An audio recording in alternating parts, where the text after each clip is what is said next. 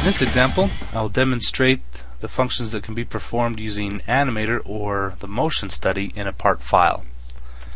First, I'm going to go to my Motion Study tab, and the first thing I'm going to demonstrate is the animation wizard.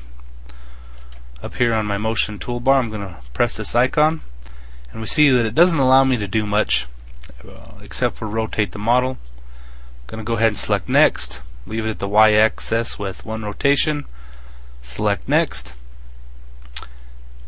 By default, it wants me to start at 0 time and play for 10 seconds. I'm going to start this at 1 second and play it for 5 seconds. I'm going to go ahead and hit finish, and we see that it placed my first orientation key on 1 second and ended at 6 seconds, playing the 5-second animation. If I play from start, we see that it simply rotates the model. Now if you noticed, instead of having a start and an ending key, it has placed keys along the way. Animator will play from key to key in a straight line, so it's necessary to have segments to get it to go in a circle. Now I don't like the orientation that it has placed for the rotation, so I'm going to get rid of these keys simply by window selecting them and hitting the delete key. Now this bar right here is the time bar. Wherever I place this time bar and make any changes, it'll always track those changes to the time bar. So I want to change my view orientation, so I'll put the time bar at 0 seconds, and we notice by the orientation category here, it has a symbol that won't allow me to make any changes. I'm going to right click and deselect the disable view key creation, and now as it changed it to a telescope, saying that I can make view changes. So I'm going to hit my space bar and set this to my right plane, and so then I'm going to move my time bar to 2 seconds, hit my space bar and set this to the top plane, and we see that now as I drag my time bar, it moves as linear as it can from the right to the top.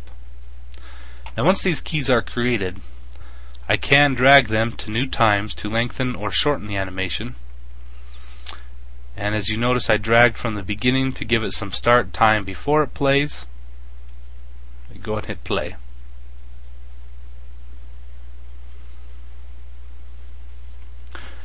Once I have my views set out, I can again right click and disable view key creation, so as I'm doing other functions in the part, I can move and it will not track any view changes. Now I'm going to right click the Motion Study tab, create a new Motion Study, and this time I will demonstrate a light change. Now I have added an extra spotlight to this part. I'm going to go ahead and drag my time bar out to 5 seconds. I'm going to change the position of a spotlight. Now along the spotlight, I don't want it to start at 0 seconds.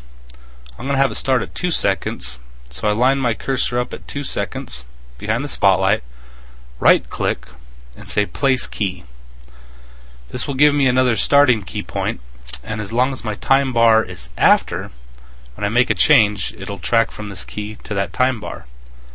Simply right click, go to properties of the spotlight, and I'm just going to rotate around to show you the spotlight here. I'm going to go in the properties of the spotlight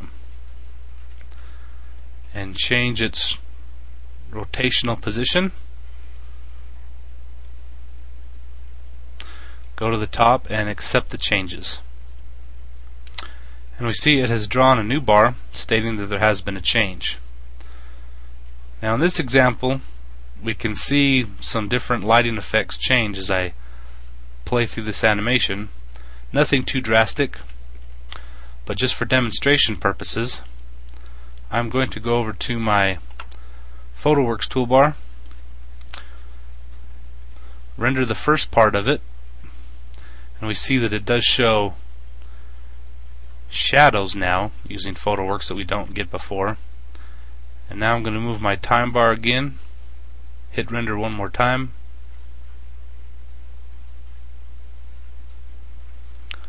and we see that the shadow position has changed.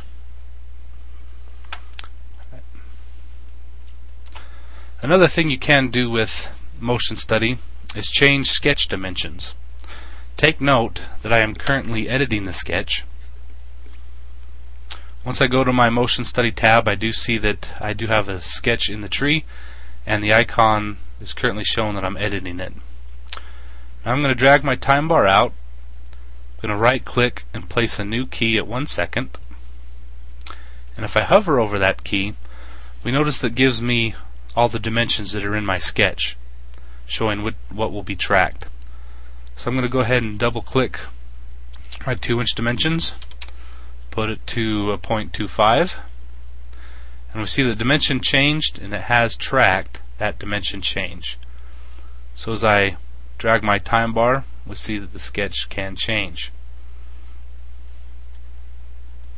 I'm going to again place a key here at 6 seconds, drag this to 8 seconds, and now make 2 dimension changes.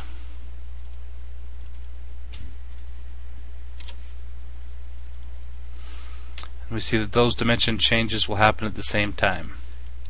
So if I play from the beginning,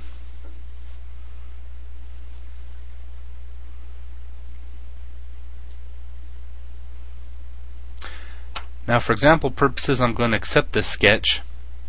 So currently I'm out of this sketch, and I'm going to play from the beginning again. We notice if I'm not in the sketch, no change has been made to the sketch. So for this functionality to work, we have to be editing the sketch when we make the changes.